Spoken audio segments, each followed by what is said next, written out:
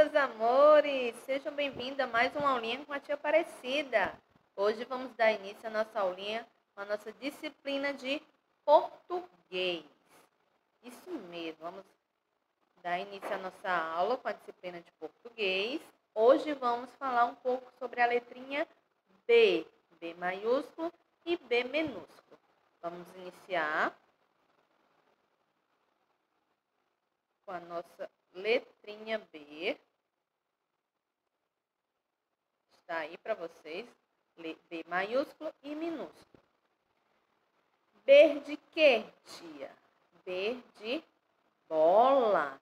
Temos o B bastão, maiúsculo e minúsculo.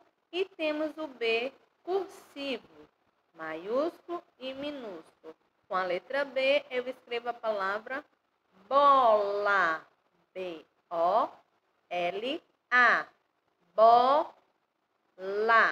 Bola. Figuras cujos nomes se iniciam com a letra B. Essas figuras são iniciadas com o B minúsculo, viu? Temos aqui o maiúsculo, as duas formas maiúsculas, mas elas são escritas com a letra B minúscula, com essas duas letrinhas aqui. Sendo que a que a gente usa sempre é a letra cursiva, este B aqui. B de brigadeiro, B de batata frita, B de bola, como a gente viu no comecinho da aula, B de boca, B de banana. Temos outras figuras a mais que se iniciam com a letra B. Aqui só alguns exemplos, tá bom? Formando sílabas. Quando eu pego o B mais o A, fica o som de ba. Quando eu pego o B com a letra E, fica a sílaba bé. Quando eu pego o B com a letra I, fica bi, sílaba bi. Quando eu pego o B com O, fica bó. Quando eu pego o U, B mais o U, fica bu. E assim formamos o quê? A família silábica da letrinha B. Olha essas palavras, veja como elas começam. Bala, eu escrevo com a sílaba ba. Beijo, eu escrevo com a sílaba bé, bé-i-jó. Bico, eu uso a sílaba bi, bi-có. Bolo, eu uso a sílaba bó, de bolo. E burro, eu uso a sílaba bu. Repetindo. Ba, de bala. Bé, de beijo. Bi, de bico. Bó, de bolo. E bu, de burro, que é um animalzinho. Assim formamos a família silábica da letrinha B, que é o ba, bé, bi, bó, bu. Esse B maiúsculo usamos para nome de pessoas e lugares, como Beatriz, de lugar, né? Agora, Brasília, Belém. São lugares com B maiúsculo, viu? Não esqueçam. Pessoas e lugares são com letra maiúscula. Temos ba, bé, bi, bó, bu, com a letra B minúscula. Essas são a família silábica da letra B. Palavras com a letra B. Temos buzina, buzina. B com U, Z-I-N-A, buzina. A palavra boneca tem o bó, né, ca, boneca. Bule, bu-lé. B com U, L-E, bulé. Besouro, be-zo-u-ró, besouro. Bezerro, be-ze-ro. temos barata, bode, barraca, bailarina, botão, boné, batom, bolsa, berço, borboleta, bicicleta, barco, binóculo, buraco e bombeiro. São palavras escritas com a letra B, tá bom? Como a gente separa essas palavrinhas? Vamos dar um exemplo da palavra boneca. Para me separar, eu posso usar as palmazinhas para me saber quantos pedacinhos tem, ó. Boneca, boneca. Bule, boneca tem 3, ó. Foram 3 palmas, ó. Boneca, 3 sílabas. Para me separar a palavra bule, bule, quantas sílabas? 2 sílabas. E assim por diante. Qualquer palavra que você queira separar, você pode usar as suas palminhas, tá bom? Cantinho da leitura.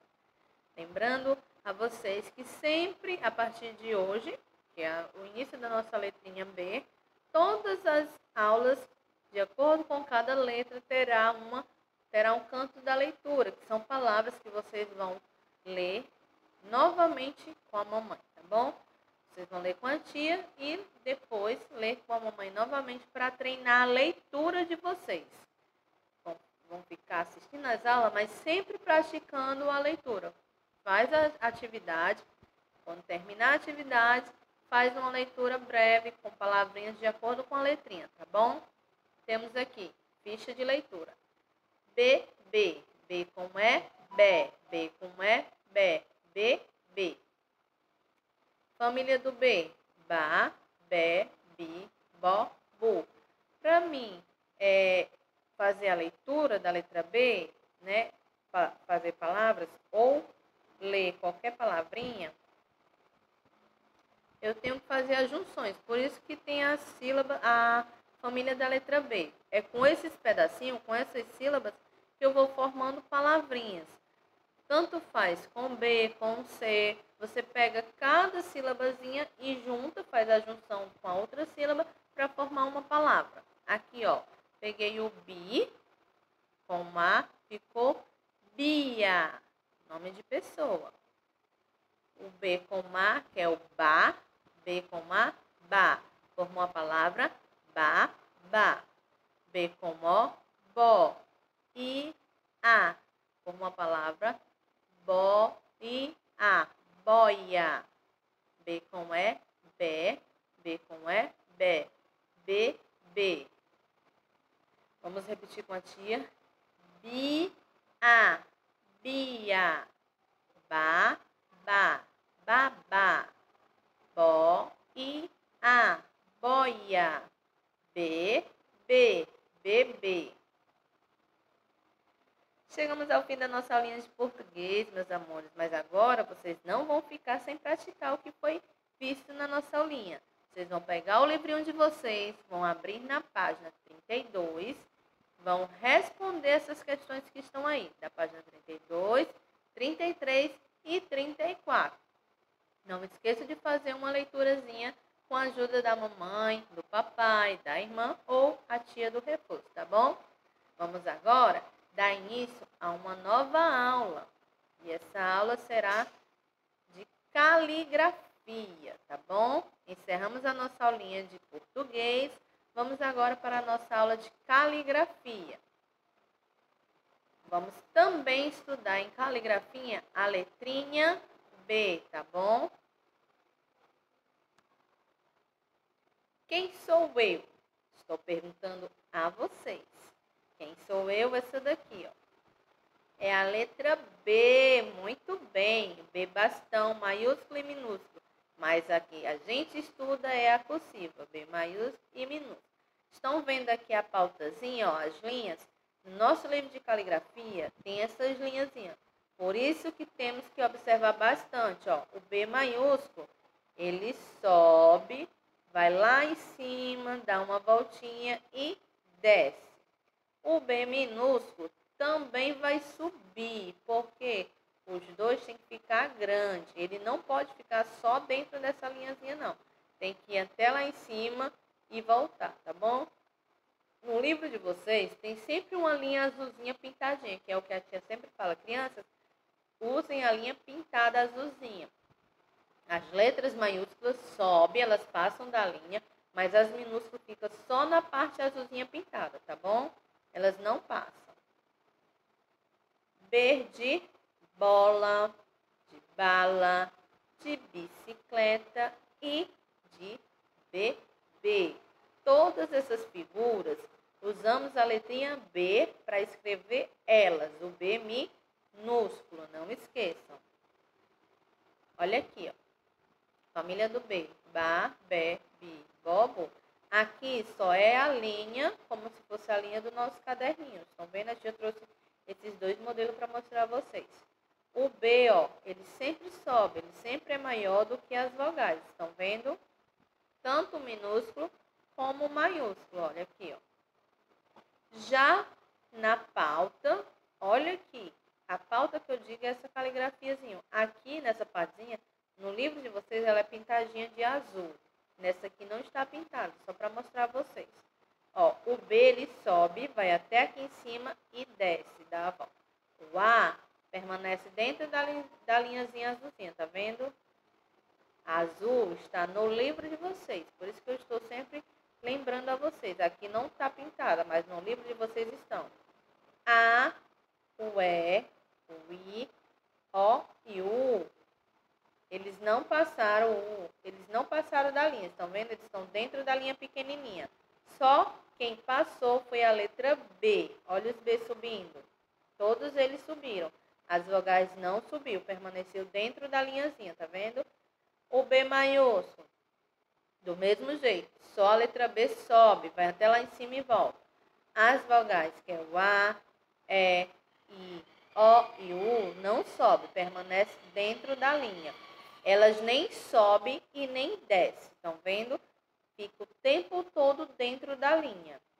Tanto a maiúscula como a minúscula. Olha aqui, ó, não desce. Por quê? Porque o B não tem a perninha para descer para baixo. E as vogais também não tem como descer, tá bom? Não pode passar da linha. Figuras cujas sílabas é ba. Com ba eu escrevo a palavra bala.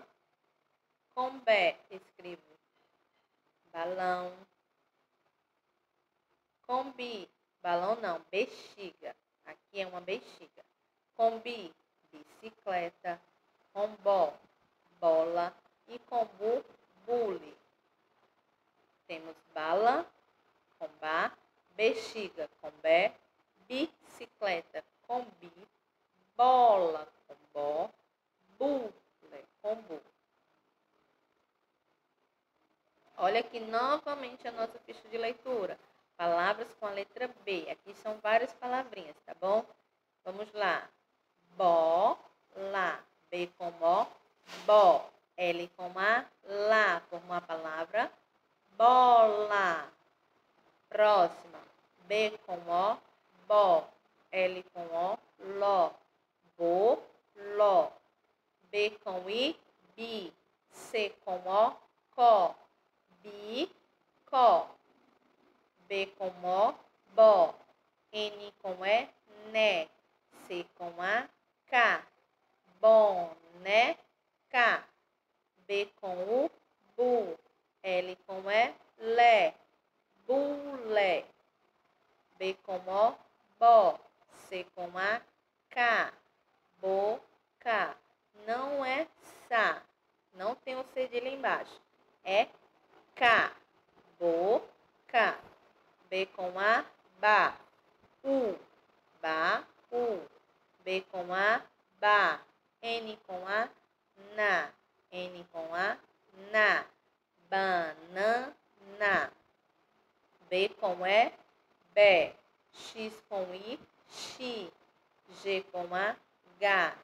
Bexiga. B com O, bó. I. Boi. B com O, bó. N com E, né. Bom, né. B com O, bó. A, boa. B com A, ba. T com A, tá. T com A, tá.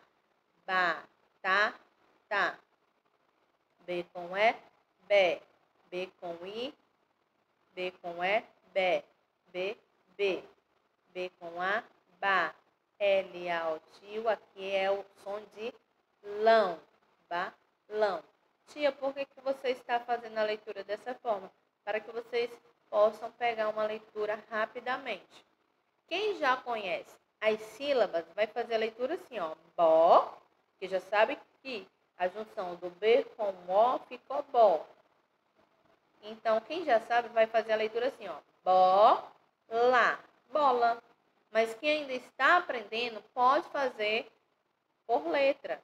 O B mais o O para sair o som de bó. O L mais o A para sair o som de lá. E junta, bola, tá bom? Para facilitar a leitura de vocês. Olha essa frasinha aqui, como a gente faz a leitura, ó. O bebê gosta da bola. O bebê gosta da bola. Por que a tia diz U? Porque o O tem o som de U. O bebê gosta da bola. É isso aí, meus amores. Agora vamos pegar o livrinho. Vamos abrir ele na página 19 e vamos responder essas duas páginas, 19 e 20, com capricho. Usem a pauta corretamente do livro de caligrafia, tá bom? Capriche bastante na letrinha, para quando a tia fazer a correção, entender o que está escrito, tá bom? Chegamos ao fim da nossa aulinha de hoje. Espero que vocês tenham aprendido. Agora, mãos à obra. Um grande beijo e até a nossa próxima aula. Tchau!